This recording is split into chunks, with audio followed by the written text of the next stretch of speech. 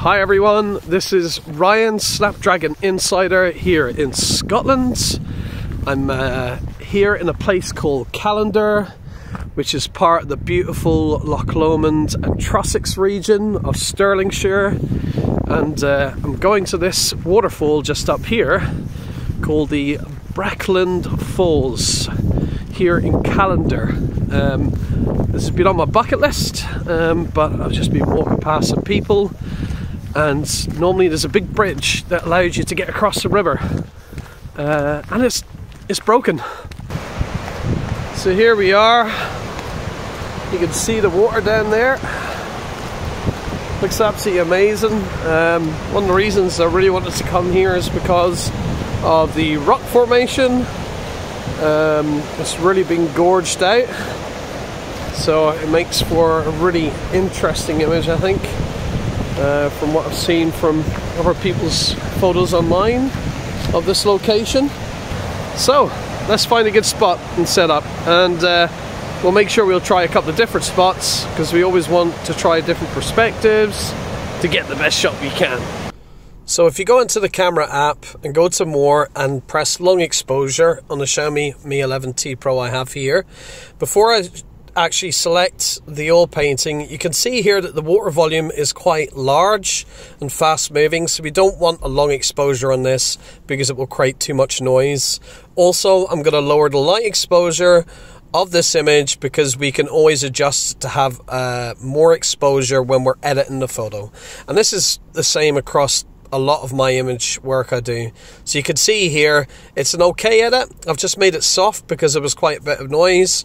This particular location, yet again, I'm lowering the exposure. I'm using my rule of thirds as well to line things up to make it look interesting. I can do a longer exposure because the water is not as aggressive here. And there's my edit I've done with Lightroom for this particular perspective. And here, yet again, I'm doing a longer exposure with this one purely because there's a lot of colour in the water and I want that to come out. And this part as well, in this different location or perspective, I'm using my rule of thirds. You can see the gap kind of meets the two rocks. And here, this is not just a long exposure AI feature. This is actually using an ND filter that you can purchase for mobile phones. And I'm going to do this in pro modes at 108 megapixels. And what I'm going to do is try get roughly about 3 seconds to 4 second exposure using the ND filter, which will reduce the amount of light that's coming into the sensor, because mobile phone sensors generally have a fixed aperture, which is quite large. There's a lot of light coming in. So now I've opened the image in Lightroom. I'm going to crop the image. I think for this particular image itself, I'm going to change it to the Instagram 1:1 aspect ratio. So I'm going to save that. Then I'm going to choose light. I'm going to change the exposure slightly, not by much. I'm bringing the contrast down because there's too much detail. We can change the detail on this. Also going to bring highlights down, which is the kind of white and the distortion of the water. You'll see on the surface of the water itself. I'm going to tend to bring shadows up and the darkness up slightly here, and this will allow you to see the color that's beneath the water surface. So I'm going to bring the blacks up slightly here, and then you can kind of see that color coming through the water itself. And then I'm just going to bring vibrancy up just a touch. And the next thing I'll do is, in order to choose and change colors, I tend to press on the mixed option that you can see up there, and then I press on the wee circle and arrow, and I can actually select on the screen a color by touching it and scrolling up and down. You'll see saturation, you've got illumination, and you've got hue as well too. So what I tend to do is I change the saturation. I tend to then select hue to change the tone of the color, just to what my eye suits. And then the illumination is obviously how bright that color is, how much you want to bring up the lightness of it.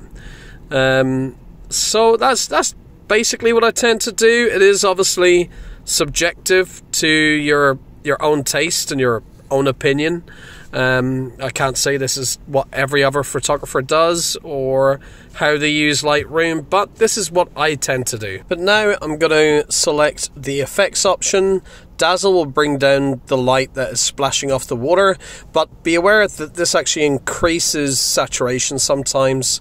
Then I go to clarity. I can either make it more detailed or make the image softer with clarity.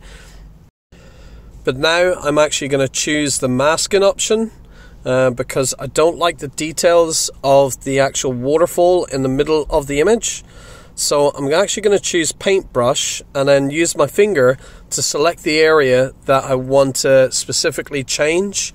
This will only change this area within the image, and I'm just going to basically look at how I can change the details, the lights, as well as the shadows and the blacks on this, and also the saturation as well, because there is color in the water. A lot of water you tend to find blue and green sometimes coming through, so sometimes I turn down the saturation so it's a little bit more white or moving towards black and white.